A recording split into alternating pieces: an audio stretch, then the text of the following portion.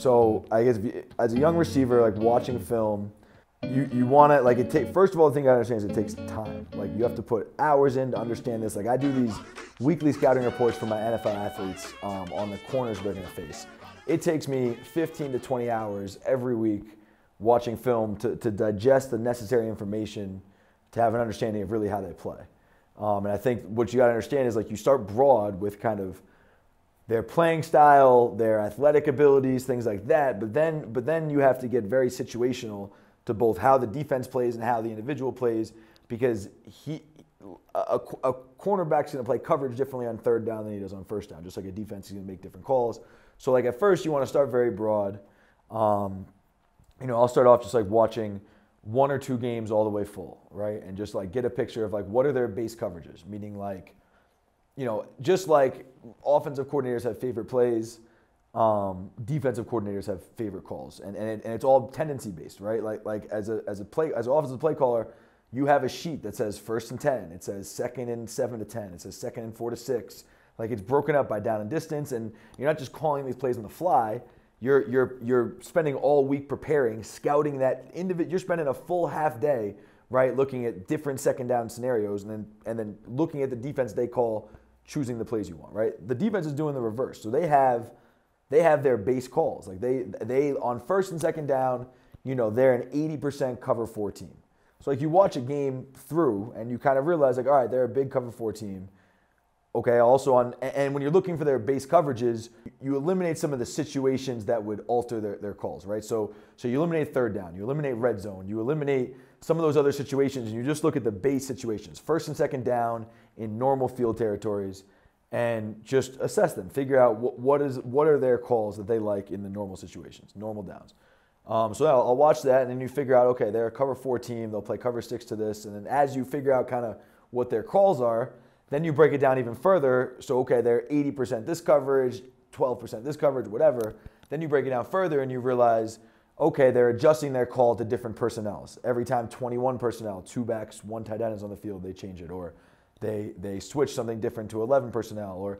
Or maybe they have formational adjustments that when you're in 2x2, they play this coverage. When you go to 3x1, sure, they're a cover 4 team, but now they just make a slight adjustment to that base coverage to change the way they defend the 3x1. So you're just looking for all these nuances, and you're not trying to force it, right? Like, you're not trying to like you're just assessing the information in front of you. And I think a huge mistake players make when they watch film is they think there's some like puzzle or some secret, and like it is a bit of a puzzle, but it's just like watching all the film and just like assessing the information. Like, you're not trying to make up your own story. And I think kids look at it and feel like they have to like make up their own story, tell some sort of secret.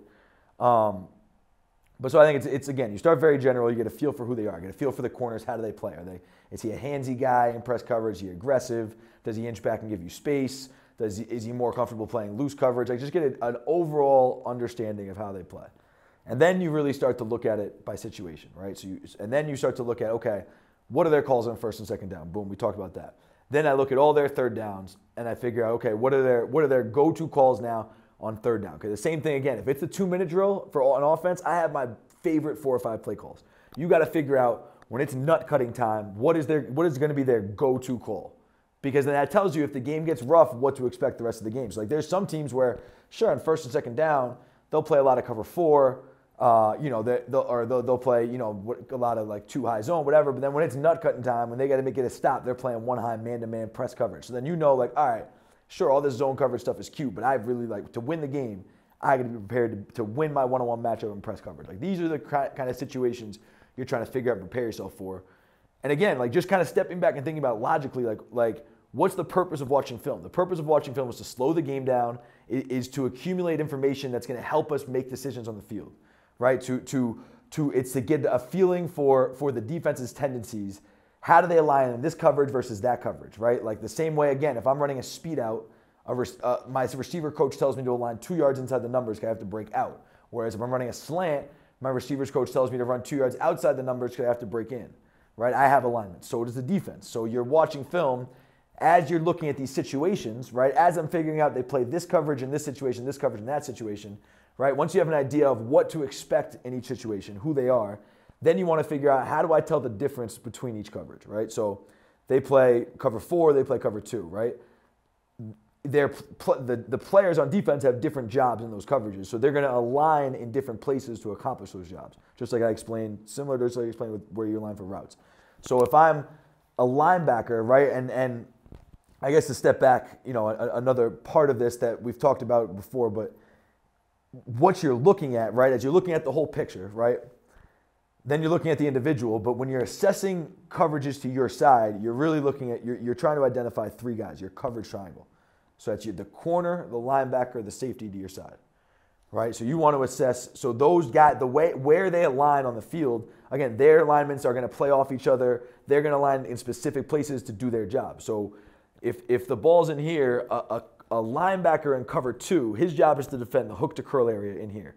So that means if I'm the receiver here, he's likely going to align inside of me because his job is to wall me off and prevent me from getting inside. So to do his job and wall me off, he can't align out here. Because if his job is to prevent me from going to the middle, he aligns head up. He's giving me a clear path. His job is screwed, and there's a huge vulnerability in the defense. So he has to align here to do his job.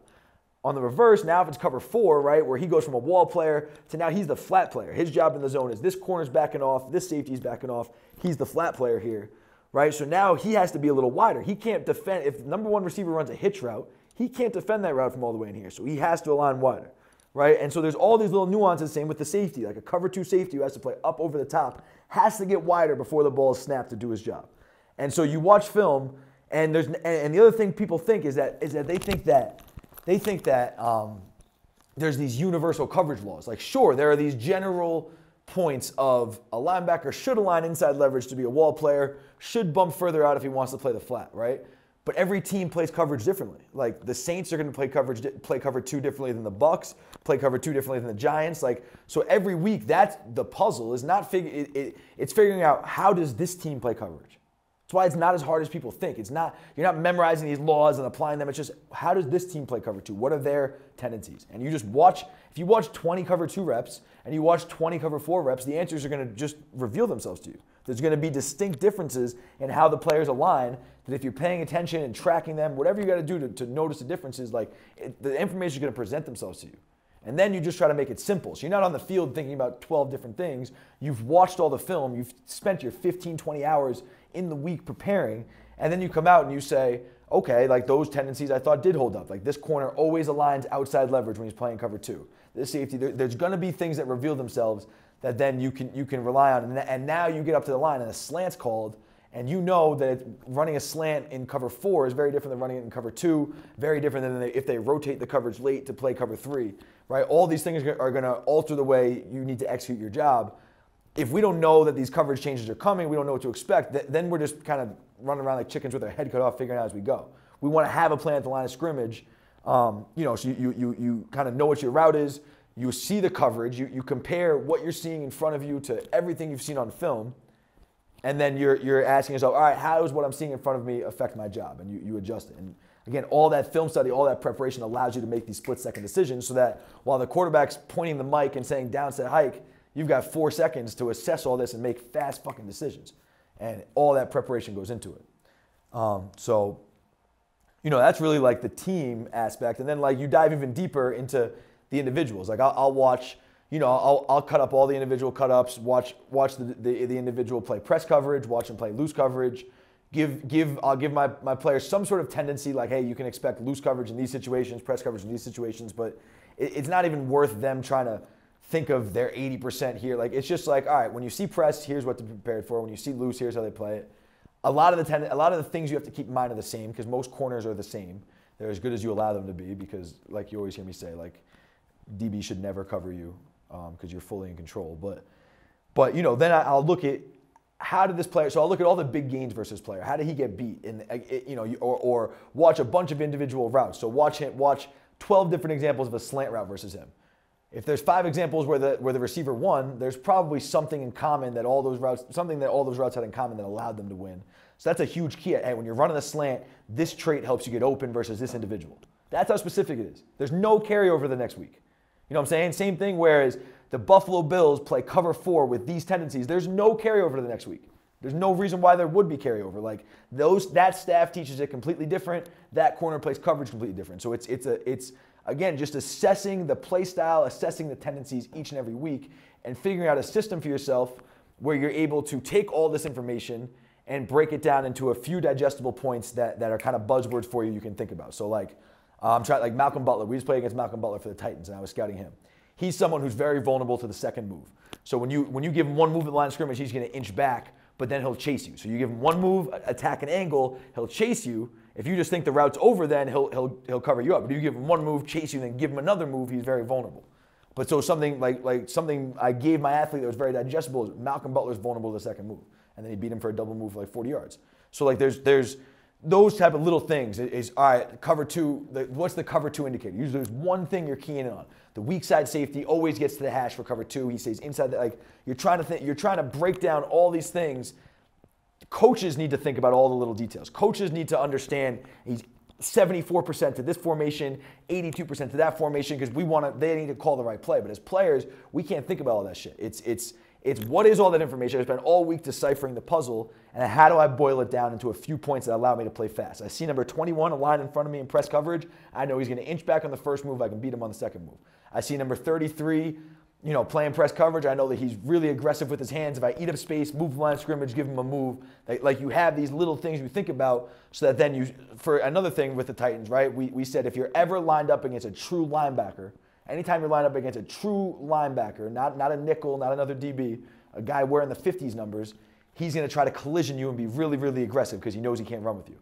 Sanu lines up against a true linebacker, gets up to him, the kid tries to collision him, Sanu avoids him on a short post, he's wide open 15 yards. So it's like, but again, he wasn't thinking about anything else other than, oh, here's a true linebacker. I know he's going to try, like you made it very simple. Sure, we could have talked about all the coverage things, the reasons why, because he has this responsibility and this guy. None of that shit matters. All that matters is, here's number 54. I know his tendency because of the 20 hours of film allowed me to find clarity in that situation, which results in a 15-yard catch on the first down. Like, that's what we're doing it for. And for receivers, we don't have control over when those opportunities come, right? Like, even if I get thrown the ball 15 times a game, I don't know when those targets are coming. I can't control when the coach calls a play for me, when the O-line is going to hold up protection, when the quarterback's going to make the right read and the right throw. So I have to be prepared for every opportunity to be the one where I'm going to get the ball and have the most clarity I can. Take all this information so I can play fast, adjust my job to the coverage in front of me, and maximize that opportunity. Right? Like if I wasn't prepared for that linebacker being handsy with me and that was the time the quarterback was looking my way and I let him grab me up, I may not get another opportunity the rest of the game. But now because I made that play, quarterback's looking for me again, and that's how you accumulate these things. That's why coverage recognition is so important, and the way you prepare. Like this is talking about 15, 20 hours a week of watching the games over and over, breaking it up by cut up over and over, breaking it up by situation over and over, by how do they defend in the red zone is a whole nother story, right? But it's all of these things, and it's finding a way to organize it for yourself. The way I come to these conclusions is different than the way Mohamed Sanu does. It's different the way that another coach does. But all that matters is that it makes sense to you in the end, and you're able to play fast, and you're not. This information isn't slowing you down. This information isn't slowing you down. It's slowing the game down, right? We don't want it to paralyze us and make us. I'm thinking about a million things and I forget to do the basics. It's that it's making it simpler for me. That I know. I spent all this time watching film to find one clear, exact tendency so that when that opportunity presents itself to me on the field, it's a walk in the park because I've visualized it 20 times during the week. I went over it in practice. Once the game comes, that's the fun part. But if you want to try to make it so that the first time you're in the situation on game day, or once you see the situation on game day, it's not the first time you've been in that situation. You've at least visualized it through your head. You've at least walked through it. You've at least had some experience where it's familiar to you. And that's what you're going for during the week is figure out who they are, make it digestible for yourself so that when you're out there in a situation on the field, it's a familiar situation, you can play fast and execute your job.